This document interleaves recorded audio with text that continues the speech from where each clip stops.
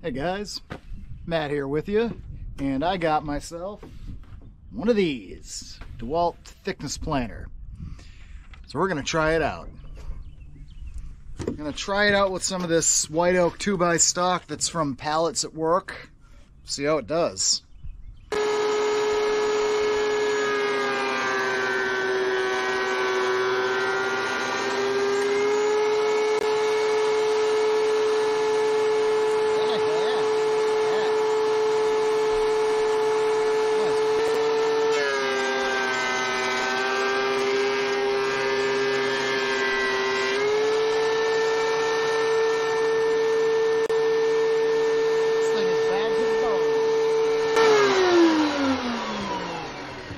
What a sweet piece of equipment. All right, let's do an actual frame.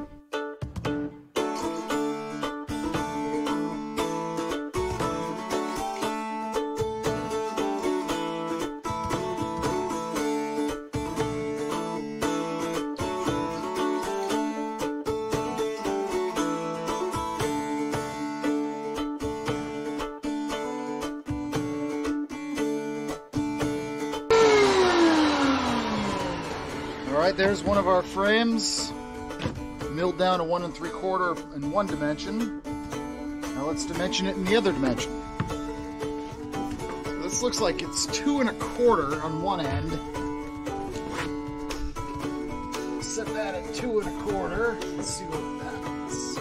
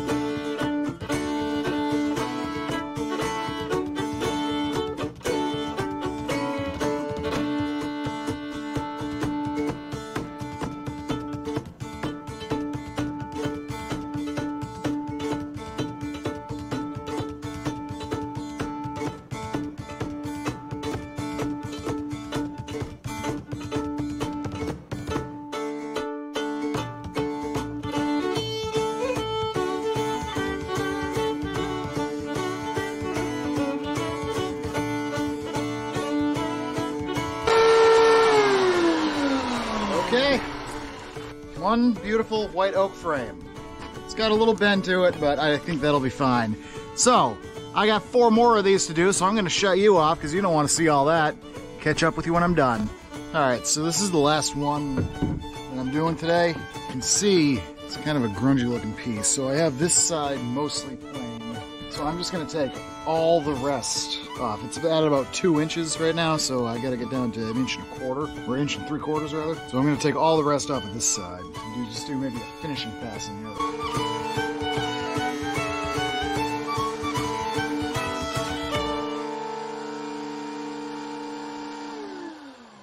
Alright, this one may not be usable for a full-length frame, so we have a knot right there, and we'll see. Alright, so here's those 5 that I cut before. One that's longer, because there's a small section with a long cutout. That one looks pretty good. Little knot up there, kind of goes through to there. A little bit of a knot down there, but it's inside. This one has a knot there. Another one there. Part of one there. Alright guys, first impressions of the DeWalt DW735 thickness planer. Freaking awesome. You know, what more do you want for $6.50? Got this off Amazon. It was a combo with the removable table pieces and a spare set of blades. I will say though, I am going to look into a helical cutter for this, because I'm going to be doing a lot of planing, and I can see these wearing out fairly quickly and having to resharpen them or replace them fairly often. Alright, I've got all this various oak right here that I have to rip some nails out of and work on before I can plane it down. I've got a Crescent Tools 11-inch nail puller plier. Let's get to it. So these big timbers Probably at least a couple frames per.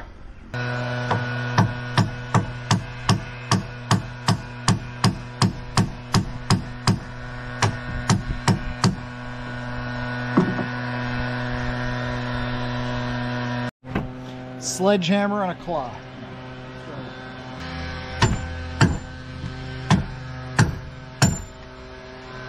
That sheared it right off. Sheared it right off. Okay. Just have to cut them off, I guess. Alright, let's see how long this piece is. Alright, that should suffice. 89 inches.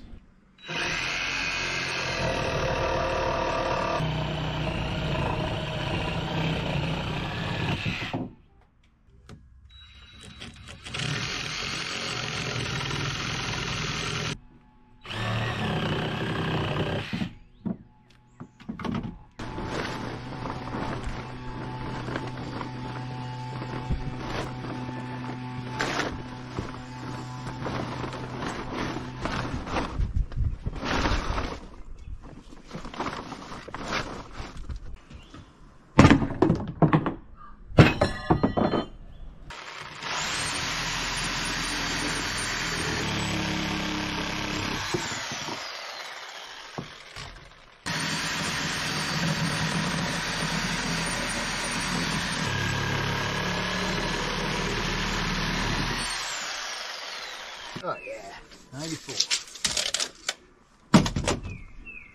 All right, so I'm gonna get these two old reclaimed beams from some sort of shipping skid or whatever, fed through the thickness planer, and we'll see how they look. All right, got the thickness planer out. I've got 4 pieces of white oak from pallet gates from work. This stuff is all old growth fir from a drafting table my dad disassembled. I think I'm gonna use that instead of the old planks for the routed out sections around the old screw holes in the planks, because fir is a outstanding planking material. So we'll plane a few of those down to 1 1/4. Those will go down to 1 3/4. These 2 oak 2x are going down to 1 3/4. This is the offcut from the other stuff I did. That'll just be plain smooth. And these are going to be plain smooth on all sides. Then I'm going to figure out how I want to rip them once I get them plain and I can get a better look at the wood underneath.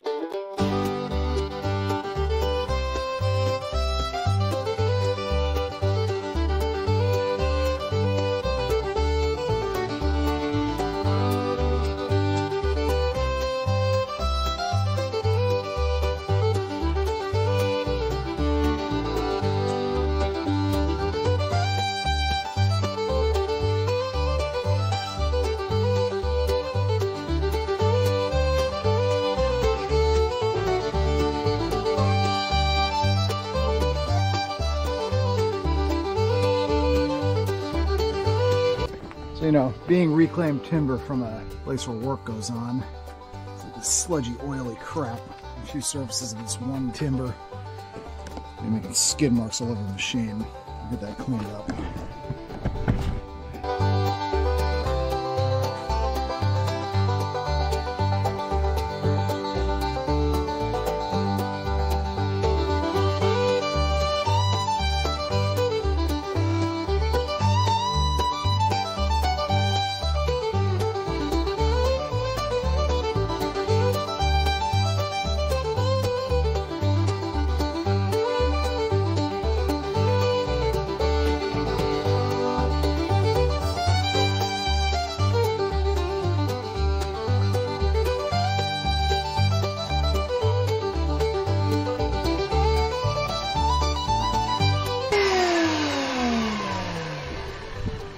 On those big timbers, I'm not gonna do much else on them until I rip them in 2, make 2 frames each out of them.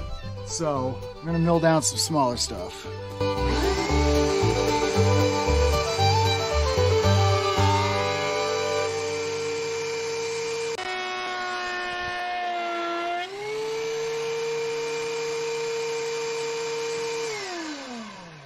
Yeah, I think definitely helical cutters in the cards.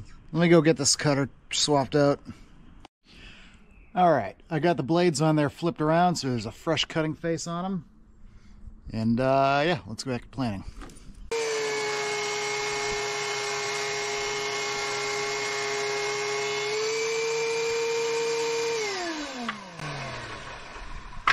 Four short deck beam pieces.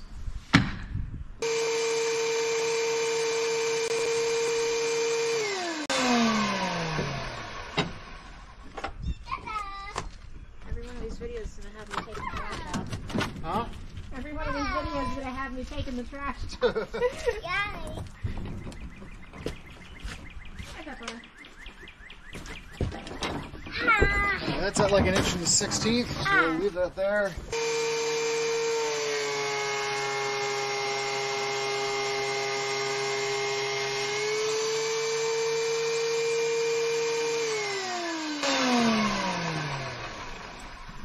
All right. 1 1/4 inch. I think I can use this for scarfing over butt joints too. So we'll just work a bunch of this stuff. Ah, that fur smells nice.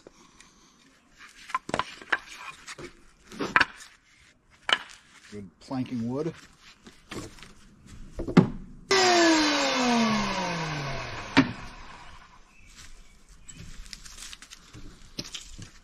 Nice. All right, we got more of this alleged stuff from US's Constitution. I'm not going to cut this into lengths, but I'm going to plane it down just so it's ready and can be cut up easily. All right, that's a nice slab of oak. We'll leave that one be. That's planed down enough for us to mill it into whatever we need it for. So, what I'm going to do is rip these down the middle. I think I am going to plane this surface, these surfaces of this one, just so that I can get something with some semblance of levelness. I go to mark it out. All right, yeah, these pieces are just too big for this planer to handle, unfortunately. So you got to know your limits, so I'm going to have to rip those down.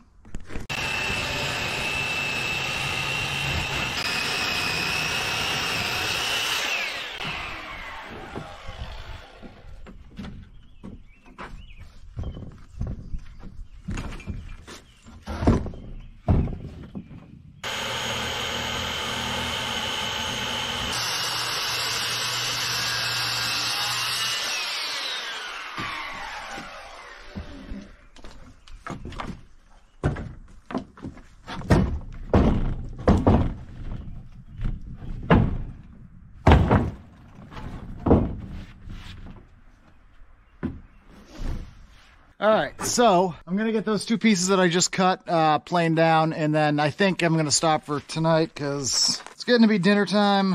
Yeah, it's 6 o'clock, so I best be getting done. So get that done.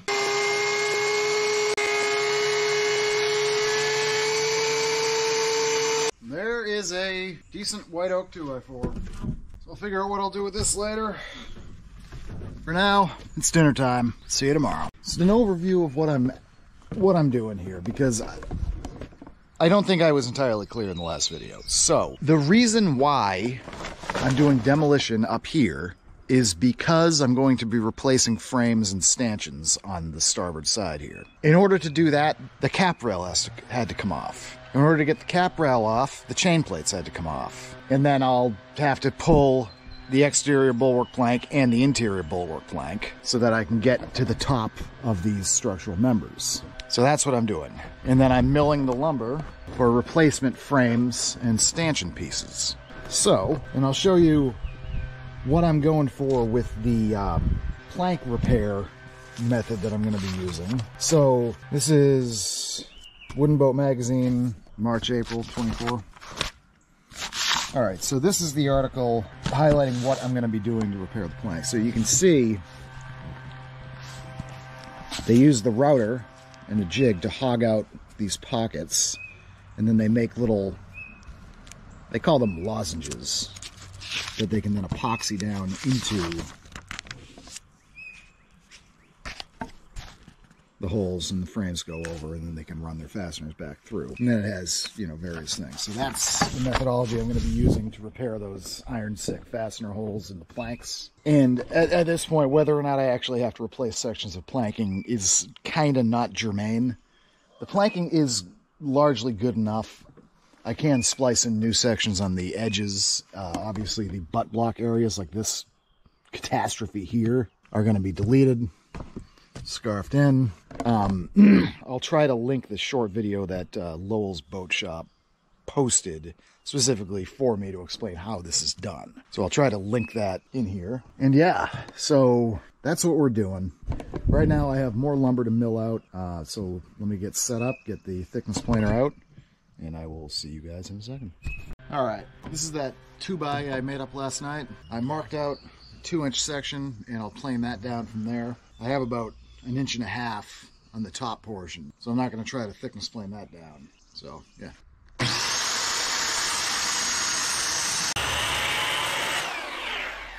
The frame piece. Got a little bit of rot up here, but that should be fine. I'll get that planed down. And then we have another potentially usable piece right here. There's frame number 6. Reclaimed lumber. Alright. Plane that 1.75 inches. This area up here has a little bit of a somewhat spongy area, but I don't think it's going to be too big of a deal. Alright. So I'm going to get this measured out, and we'll get it ripped down to 2 inches.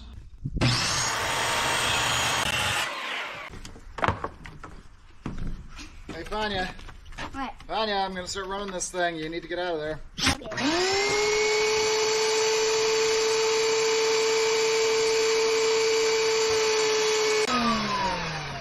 Alright, this one's a bit sketchy. I don't know how usable that is. I'm going to be able to treat that. This spongy area looks like it goes all the way through. I guess what do you want for free oak, right? Just ripping off some bad ends in some of this white oak stock that I have. Some mushrooms growing on this one, so we're going to rip that back 3 inches.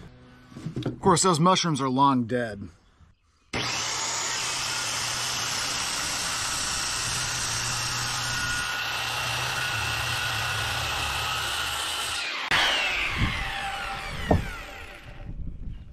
Looks good underneath. Looks horrible there. Let's get this guy cleaned up on the planer. Cutting it close, but it's a 13-inch planer. That's like 12.5, so.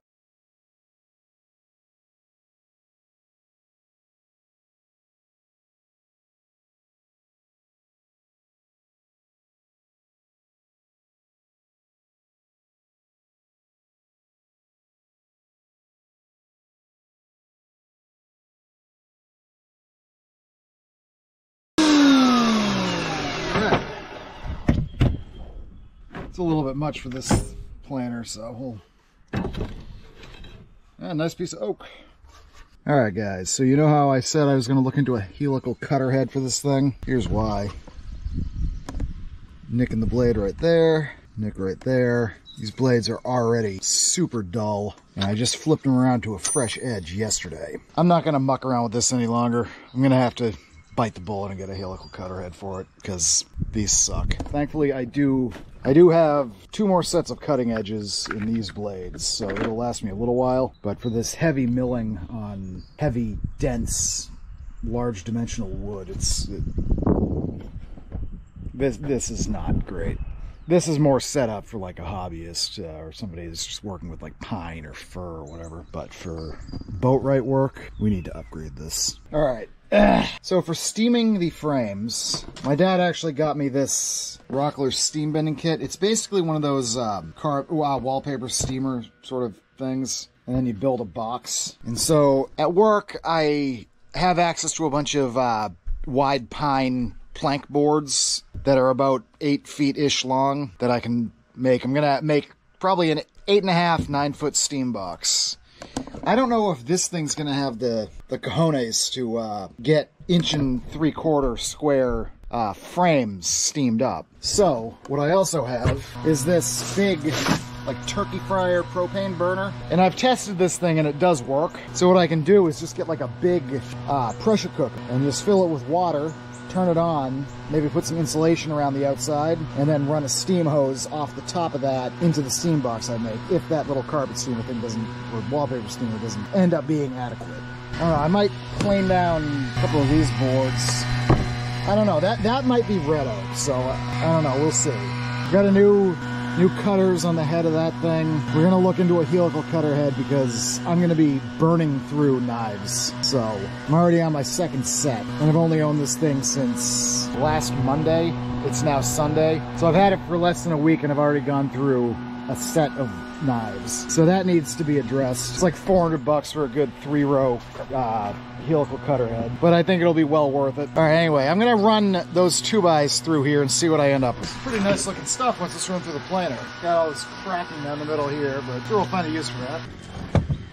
All right, this thing is way twisted, but honestly that's fine because there's a bunch of insect damage from the end of it all the way to about here. So I'm gonna take the skill saw and just lop it off like right here.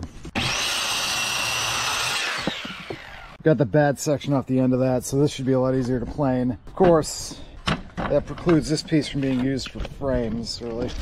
Except maybe real far aft. So we got 4 foot 2.5, 4 foot 2 3/8, something like that. Find a use for it. It's actually a nice clear piece of oak. Definitely find a use for that. All right, I'm gonna mark out, measure out, do all that fun stuff, and we'll get this guy ripped in half. All right, let's rip this piece. All right, I've got maximum depth in the saw right now, 3 inches, and then I'll back it off to about 1 inch when I go to do the next cut on the other side. I have it marked off in both.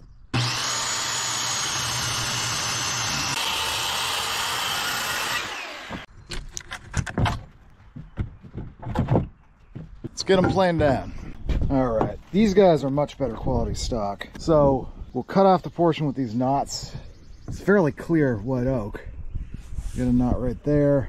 And then on this one too, we'll take the frame out of the bottom of this. Beautiful stuff. That other piece wasn't too great. This is nice.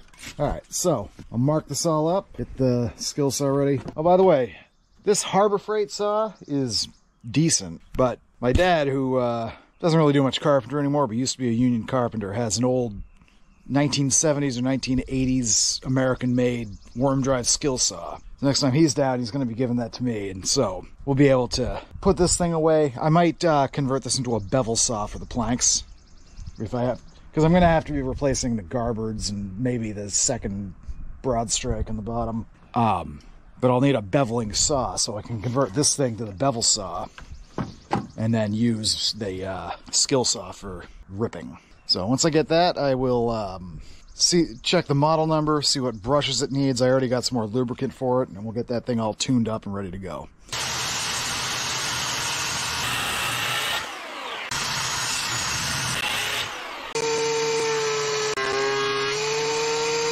All right, 2 beautiful white oak frames.